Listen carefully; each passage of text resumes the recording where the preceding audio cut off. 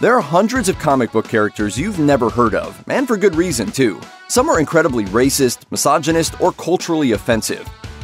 In the DC universe, the Green Lanterns are members of an outer space police force who are armed with power rings that can turn their thoughts and willpower into solid objects made of light. With a roster that numbers over 7,200, there are plenty of weird ones, but none of them have been as troubling as Arisia. In her first appearance, Arisia is a young teenager. After she gets assigned to Earth, her crush on Hal Jordan leads her to subconsciously use the ring to reshape herself into a sexy adult body with a revealing costume.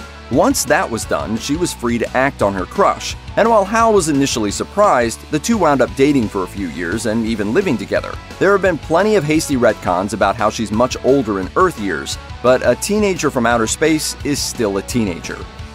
The one thing you have to give the New Guardians is that it meant well. Unfortunately, its attempts at creating a diverse cast and dealing with the real-world issues of 1988 went bad more often than not, leading to regrettable characters like Extraño and Snowflame, the villain who worshipped cocaine.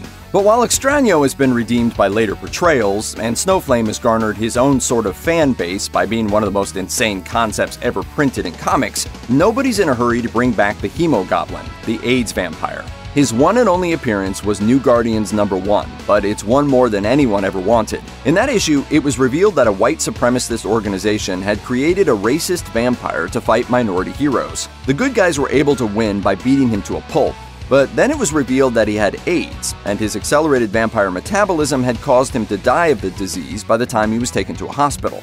The worst part? In the fight against the heroes, he managed to infect 2 of them with the disease. At the time, even getting a mention of AIDS in a superhero comic was groundbreaking, but characterizing it as a disease spread by a blood-sucking Nazi vampire who infected the book's extremely flamboyant gay character was maybe not the best idea.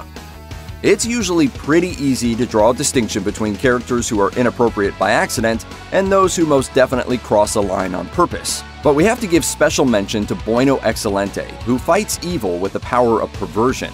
This guy is the definition of inappropriate. He's a member of Section 8, a team put together by an alcoholic would-be superhero named Six-Pack, whose members included weirdos like the Defenestrator, a Schwarzenegger-esque tough guy who carried around a window that he could throw people through, and Dog Welder, who, well, the name says it all in that one. He welded dogs to people. Look, it's a really weird comic. Even among them, however, Bueno Excellente stands out. His only power, such as it is to sexually assault other men, including a heavily implied encounter with Green Lantern. Amazingly, he's the only member of Section 8, besides Six-Pack, to survive a battle that wiped out the rest of the team, but his appearances are thankfully few and far between. Considering that he's a walking sexual assault joke, that's definitely for the best. Jamm is the single worst character to come out of DC's 1993 Bloodlines event, and that's saying something. The story ran through 27 different comics, with the idea being that every book would introduce a brand new superhero to the DC universe. There were a couple of notable exceptions, but the vast majority of the characters were along the lines of Gunfire, the man who can turn anything into a gun. Jamm appeared in Legion of Superheroes, where he literally crawled out of the garbage can to get the power to make anyone do anything he told them to. He was portrayed as an idiotic skater dude who leaned on catchphrases like calling things prodigious. The only saving grace is that everyone else in the comic found him as annoying as the readers did, making it pretty clear that we were supposed to hate this guy, not that hating him was difficult. After ordering the Legion to take him to the 31st century, he tested out his powers by ordering women to take off all their clothes. That only stopped when he tried it on a robotic duplicate of Marie Antoinette, who was unaffected and slapped him instead. Fortunately, he only made a couple of appearances, but if you're looking for him, you should probably check out that garbage can.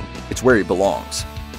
Most inappropriate characters don't last long before someone realizes that having a sex-obsessed mind control teen or a cocaine-powered superhuman is a bad idea. Starfox, on the other hand, has hung around for a full 5 decades, and he's even been an Avenger. On his native Titan, Starfox is known as Eros, and as his name implies, he has the power to induce a euphoric state of pleasure in anyone around him, making them regard him as their closest friend, with benefits. There are, of course, exceptions to this. He once tried to overwhelm a rampaging Hulk in waves of pleasure and got punched into next week. But since he can't turn it off, he's basically just a walking thirst trap who frequently indulges in the results. The implications of this aren't even subtext either. In a 2005 story in She-Hulk, Starfox was actually put on trial for multiple cases of sexual assault, and the only defense was that the women he'd slept with had wanted to.